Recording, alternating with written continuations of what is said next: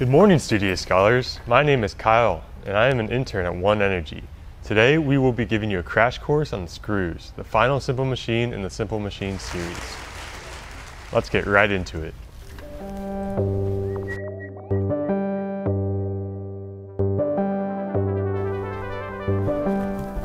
Have you ever wondered how things such as furniture, electronics, or even cars are pieced together? Well, this little guy right here holds some of the structural secrets to these everyday items. Screws may seem simple, but they play a vital role in the construction of objects we encounter and use every day.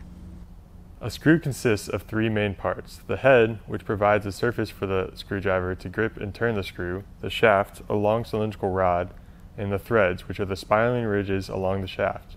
There are various types of screw heads, each with varying functions in both practice and decoration. The two most common types are the slotted and cross-shaped, of which there are also many variations.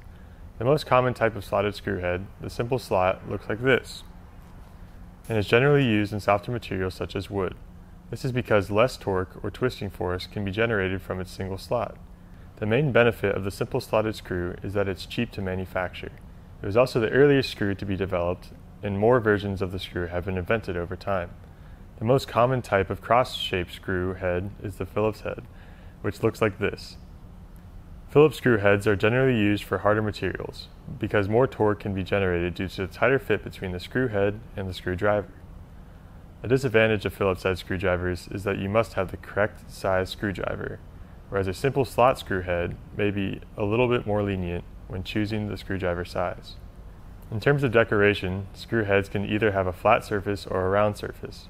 A flat surface will sit flush with the material and have a more finished look, whereas a rounded surface will sit above the material and potentially increase the amount of torque that can be applied to the screw. There are also different types of screw threads that differ depending on the function, with the main physical difference being how fine the threads are.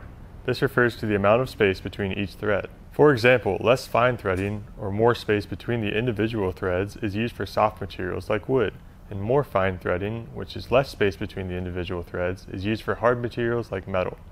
Additionally, there is a special type of thread known as the reverse or left-handed thread. Just like what the name implies, a reverse thread is a thread that goes in the opposite direction of a regular thread, or counterclockwise.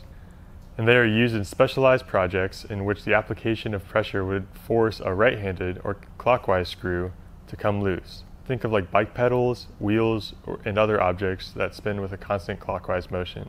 So, how does it all work? When you rotate a screw using a screwdriver or a drill, the threads cut into the material, creating a path. This path lifts or moves the material for us with less force and creates a strong physical bond that connects the two materials together.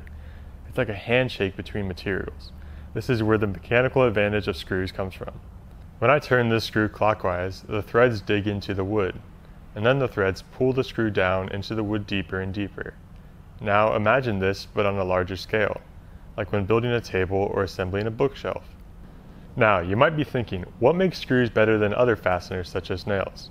Unlike nails, which create a more permanent connection between materials and might even damage the material's surface when removed, screws offer a more non-destructive flexible option because you can unscrew them if adjustments are needed. They're also more reliable than adhesives because screws are less likely to lose their grip over time. Another common question people have is, what's the difference between bolts and screws? As shown in the diagram, a bolt is a fastener with threads and a head that is designed to be installed with a nut. A bolt relies on that nut to provide the holding tension needed to keep the bolt in place. Meanwhile, a screw is designed to have a pointed tip and is able to drive its way into the material to create its own footholds with its thread. From simple DIY projects to large constructions, screws can play a significant role in everyday life. See what kinds of screws you can find as you go about your day, and be sure to take note of the types and sizes of screws being used to construct those different objects. Thank you for watching today's Science Short. Don't forget to like, subscribe, and share this video. And remember, challenge everything.